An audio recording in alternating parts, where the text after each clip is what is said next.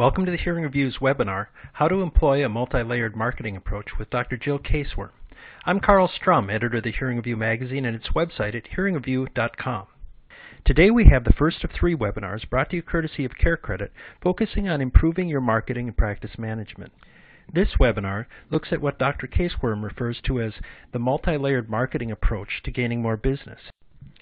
Our presenter is Dr. Gyl Kasewurm, AuD, who has been running her private practice, Professional Hearing Services in St. Joseph, Michigan, for over 30 years.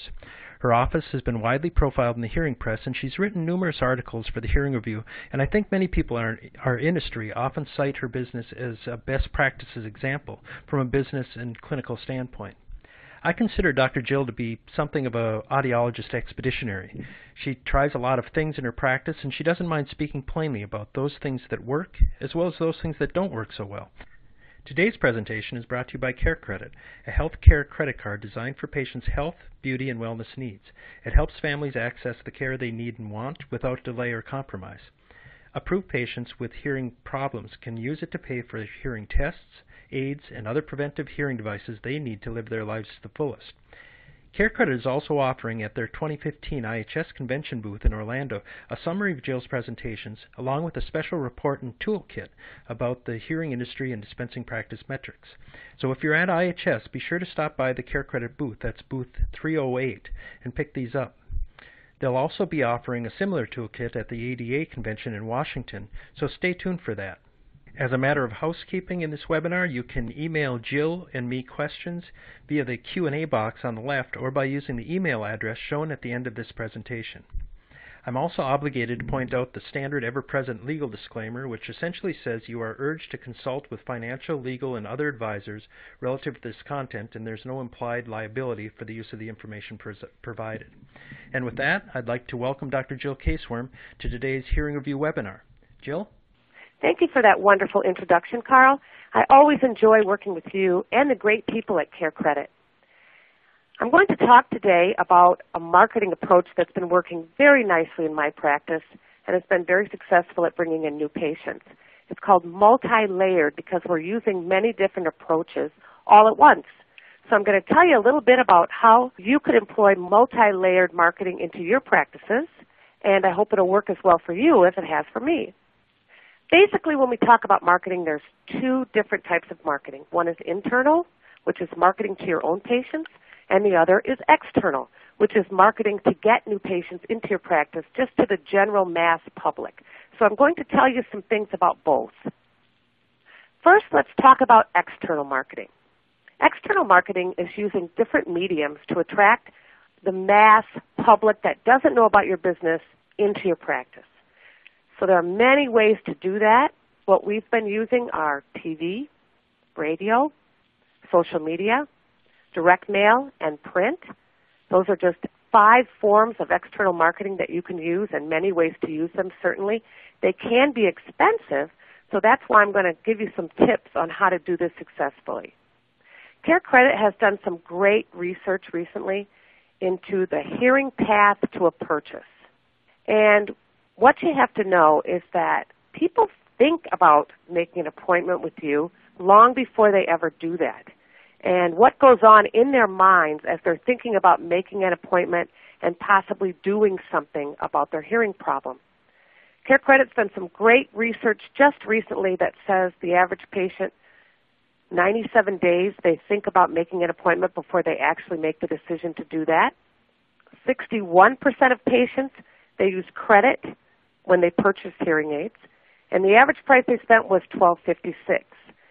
So this is just a little bit of an insight into the minds of our patients. These kind of data can help us do a better job at attracting patients. So how do patients get information about you and about better hearing in general? Well, the recent research that CareCredit did showed that 82% do some research.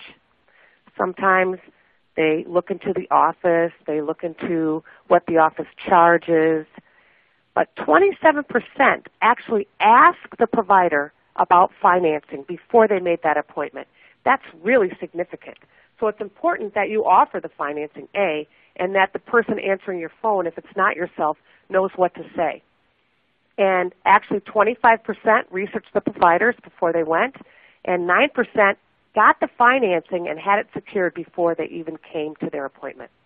56% spoke with friends and family, which that's so important. That's why I'm going to tell you a little bit later about our very successful patient referral program. And 67% of patients sought research online before they made an appointment and chose their hearing health care provider. They research cost. That's a big factor. And what kind of financing that you offer. So if you're going to offer financing, I certainly would recommend that you do that and that you post information about your financing programs online on your websites. And obviously you want to advertise that you're offering financing on some of your marketing materials because it does make a difference on what provider that patients choose before they make an appointment. So what kind of marketing should you do? What's the best, especially for those boomers that we're all trying to attract into our practices? Well, one of the things is television. You know, seniors still watch television. But the thing that we've found about marketing on television is, A, it can be very expensive, so you want to choose your times wisely. So we found that by only running ads during our open hours in the practice, so we never run them at night, we need to run those ads when patients can pick up the phone and immediately call for an appointment. We found that that increases at least threefold the response that we get from TV advertising if patients can pick up the phone right now and impulsively make an appointment. And then you want to try to get them in within 48 hours so that they don't change their mind. Another thing that we've found is we've used direct mail for years. Direct mail is sending some kind of advertisement, so to speak, to the mass public. Usually the response is about half of 1%, so you have to send a lot of them for people to respond. And the trend on direct mail seems to be going down, that not as many seniors or boomers really pay much attention to direct mail. And that could well be because they get so darn much of it, right? Haven't you ever had a patient that came in with a whole bag full of things and said, I just wanted you to know what your competition is sending me, because they get a lot of it. So you want to make sure that it's effective. But usually we just use direct mail as one part of our external marketing campaign. Of course, a great way to market to prospective patients is on the web. And some of the research that's come out is that 84% of boomers and seniors get information on the web before they ever make an appointment. So you want to make sure you have a presence, that you have a good website, that you come up on the search engine optimization, that your practice comes up first or especially on that very first page. You definitely have to be online today to really make an impact with marketing. Another part of our external marketing campaign and our layered marketing approach is Facebook. For one thing, Facebook can be very inexpensive. 70% of boomers use Facebook today. And it helps develop an identity that people can see without coming into practice. You can post pictures. And it's a good way for people to start sharing information about you. A great way and a great place to post testimonials from your current patients. And prospective patients do get an impression about your practice by looking at your Facebook, just like they get an impression about you by looking at your Facebook. So you really have to do it all. You have to employ a great number of resources to get anybody to pay attention to you today. Just think about boomers and how many marketing messages they get every single day. It's hundreds. It's thousands, actually, of marketing messages every single day. So we employ many different mediums to get our message out there, and we do it all at once. We take all of our marketing dollars and we put it all into 1 week of marketing. Now, I'm not saying this will work for everyone. I'm just telling you that it's been working for us and has brought our cost per call down. Another great way to market to prospective patients is email marketing. Number one, it's underutilized. People don't get as many messages via email as they do via snail mail or via the newspaper and print, things like that. So it's underutilized, and it's also less costly than direct mail. And you can use a variety of resources to send out email marketing. And most of the time, though, you have to have some way that patients can opt out so that if they don't want to receive any more of your messages. But it's a great way to get a message out to your prospects and also to your patients in a very short amount of time. So that's external marketing and just some of the ways that you can reach prospects. Now we're going to talk about internal marketing because it's also part of the campaign. You know, I'm amazed that more than 40% of practices and hearing healthcare professionals don't schedule any kind of follow-up with their patients at all.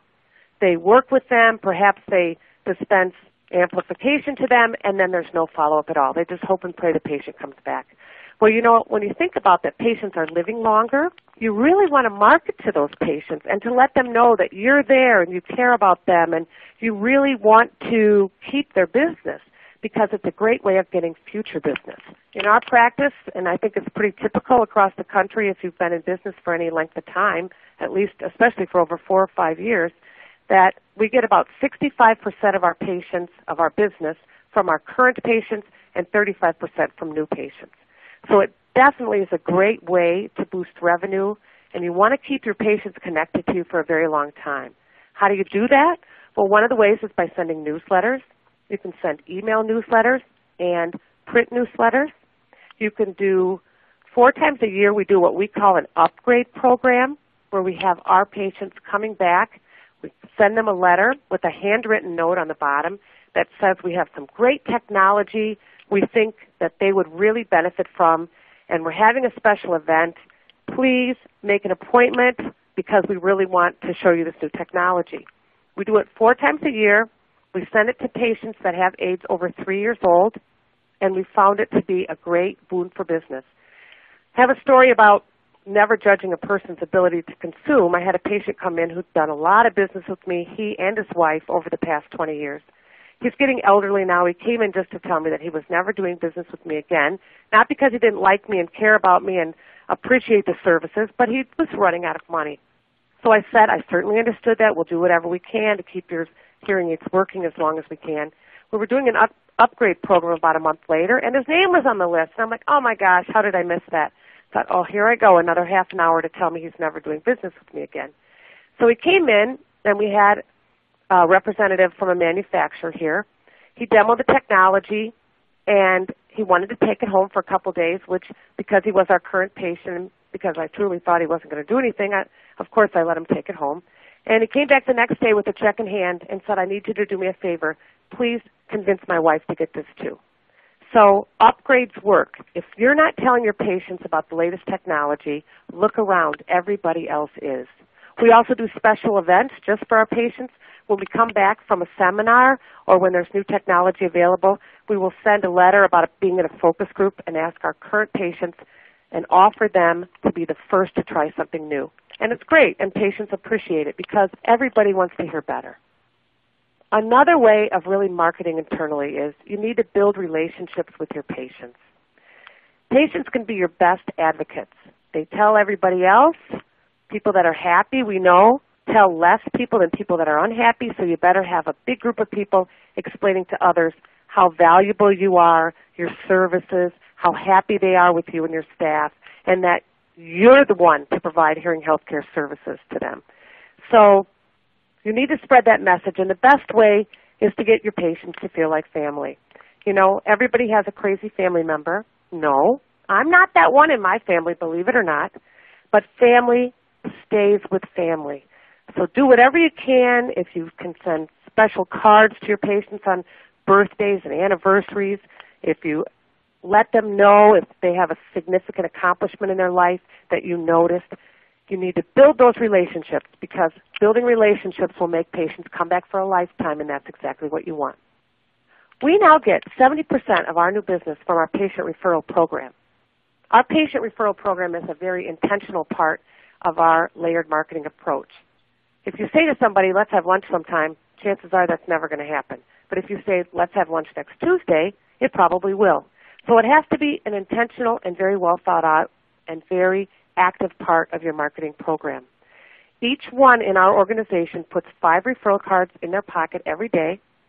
The cards are dated no more than 1 month out with an expiration so that people can't put those cards in their pocket for months at a time. They need to give them out now. And what we do is we say to a patient, especially the best time to say it is when they're very satisfied if you've repaired something or when they have new aids and they're hearing very well. You say, I'm so happy for you. Now I'd like you to do something for me. The best way that we get new business is from our patient referral program, and we would like you to be a part of that program. So please take these 2 cards and hand them out to your friends or your family this week, because we know you want us to be in business for a long time, and this is the best way for us to get new business. Most people wait 6 to 8 years before they actually make an appointment. So please hand these out this week. And most patients say, oh, we're happy to do that, happy to do that. We have the cards that are a little bigger than average, so they can't just stick them in their wallet or in their purse, so they know they should hand them out now. This is a copy of our referral cards. We try to put some cute pictures on them, and then on the back, we do offer free screenings to the patient that receives the card that has a value on it. So we ask the patient to put their name on it so we can send them a thank you with an expiration date that's, like I said, no more than 1 month out, because you need to create that sense of urgency so they don't just put them away forever. What we found with our patient referral program is that it was costing us a fortune in advertising to get a new patient.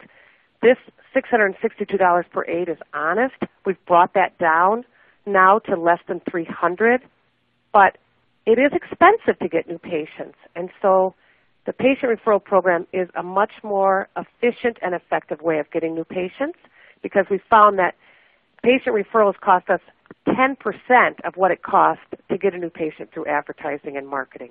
So it's very much an efficient way of getting new patients.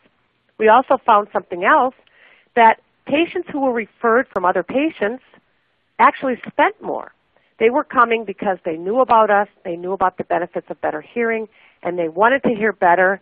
We found that our help rate was higher, and patients invested more in their hearing aid technology because one of their friends or family had told them about us and the benefits of better hearing. So the multi-layered approach, marketing can be very not only expensive but very complicated.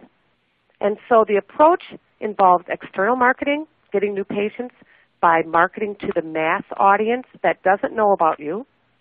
Internal marketing, increasing the amount of business that you get from your current patients. And our patient referral program. Thanks to this approach to marketing, our business this year is up 16% in the first quarter, and that's in a town of 10,000 after being in business for over 30 years. So I'd like to believe that people would come to us if we didn't market, but I don't think that's true, and I don't find that's true over all these years. If you want people to come, you need to constantly be telling them about you. So use the multi-layered approach to marketing to increase your business from new patients, and it'll be a boon for you, just like it's been for us. You may know that I have a very active presence in social media, so I ask you to connect with me either by checking out my blog at drgyl.com or tweeting at Gyl Kasewurm or on Facebook, drgyl.com. I have some new and exciting things to come, so I hope you'll follow me so you will know about those as soon as they happen. And once again, I want to thank Carl and the great people at Hearing Review and CareCredit for allowing me to do this seminar. Thanks so much. Thank you, Gyl. That was terrific information. If you have questions for Dr. Kasewurm, you can email her at the email address shown here. As I mentioned before, CareCredit is also offering a free toolkit as well as a summary of the information contained in this webinar at its booth number 308, at the 2015 IHS Convention in Orlando. So please stop by and pick up this material if you're attending the convention. They will also be offering a different series of webinars in the toolkit in advance of the 2015 ADA convention, so stay tuned for that. I'd like to thank Dr. Gyl Kasewurm and CareCredit for their participation in this webinar, and also Hearing Review staff members Dana McLean, Courtney Riley, and Ashley Lawson for their help in producing it. For the Hearing Review, I'm Carl Strum.